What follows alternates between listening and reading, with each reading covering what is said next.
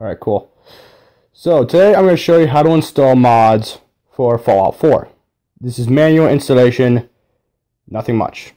Alright, so first thing first you're going to need is WinRAR or 7-zip. Any form of file to actually read up zip folders. After that, after you have that installed, you're going to need a mod manager, and if you want, a mod organizer. I use Nexus mod managers as my mod manager, and I use Loot as my mod organizer. The mod organizer, from what I've heard, is optional, seeing how for a while I didn't use one. However, in my opinion, it's just better to have one. Now, a website you want to go to install mods is the Nexus mod website. This is a place where you find many different types of mods from quest mods to armor mods to weapon mods, a whole bunch of mods, including some mods for females, because apparently nobody likes male characters. Anyways, continuing on, the mod we're going to install today is the Smith & Wesson 500-50 cal revolver. Now, I already have this mod installed, however, I'll still show you how to install it.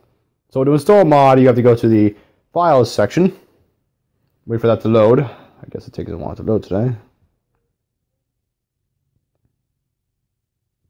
And you're going to hit manual download. Now, there are other ways you can actually install mods. Like some mods have a Nexus mod manager installation process, but I'm just going to use the manual download for now. So all you have to do is hit manual. It'll load up a bit. Now, I already have the mod installed, so I'm going to hit cancel. Now, the next thing you're going to need to do is you need to find your data folder. Now, there are two ways to find your data folder. I'm just going to open up this is the mod I downloaded, Smith & Wesson 500. The first way to do it is you go to find your through Steam. Now, the normal way to find it is go to Steam Program Files. Let's go to your operating system, which is your C folder for my computer. It could be whatever folder it is. Go Program Files time 86.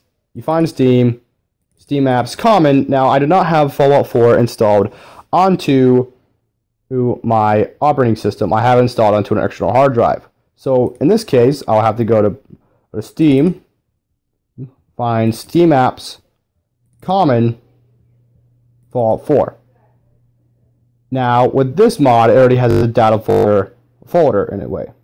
And what will happen is you just drag it into the data folder here, and it will sort out every single folder. However, the way I install mods, and the way a few other people install mods, is that you open up these folders, both the data folders, you highlight these mods, and then you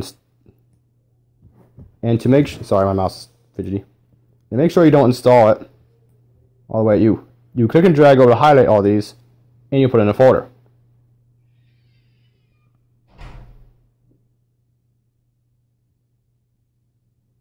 This could take a couple minutes, or this could take a couple seconds, depending on how many files are in the mod.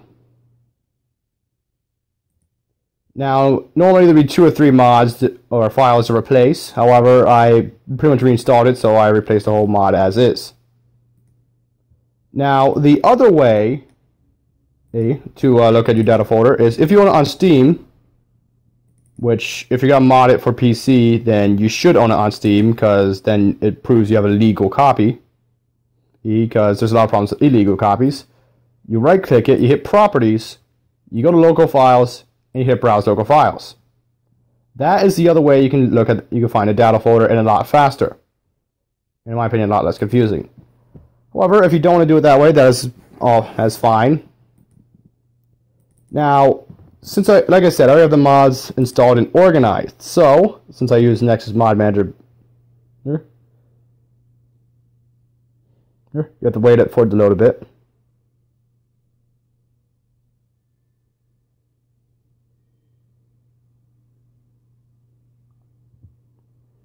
And then normally, the mod would be at the bottom of the list. However, I already have the mod installed. So, in order to actually activate the mod, you have to just left click on the box. However, the mod I just clicked on will actually conflict with another mod, so there's that. Next, again, this is an optional step. However, it is highly recommended you do have a mod organizer. Is that you go ahead and you install via this mod organizer called loot. Now, in order to use loot, pretty much after it loads, this may take a while. All you have to do is hit this button right here to hit sort plugins. By that point, it will be sorting the load order, and then hit apply. Now I'll show you how to get it in the game. Hopefully, I have a different recording software, so I'll show you through Place TV. Alright then, so welcome back to the game. So this time, in order to show you the mod is installed, I'm going to cheat to get it. However, there are some mods require you to get the weapon like this. So all you do is help. This time I'm going to put Wesson for WEP. You see it right there. Smith & Wesson 500. So all I have to do is player.add item 2F001733. The first three letters or numbers will actually change depending on your load order. So this time it's for load order and the code is 2F0 or just 2F. Hit enter. The weapon should be added into your inventory.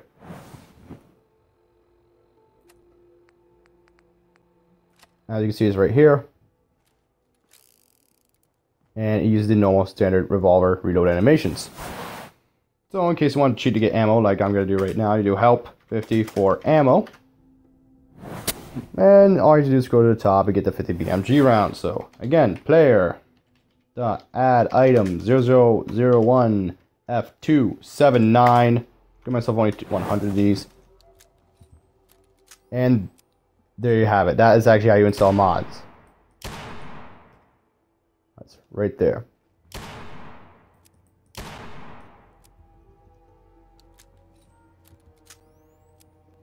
It's pretty much the same installation process for like any other armor or weapon mod or even quest mod.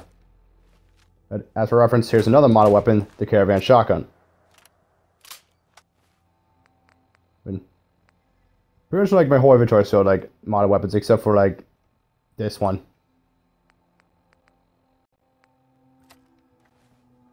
And there you have it, guys. I'm not gonna put all the mods in the description. The items I'm going to add in the description is the WinRAR archiver, and that's about it. So that's all, and have a nice day, everyone.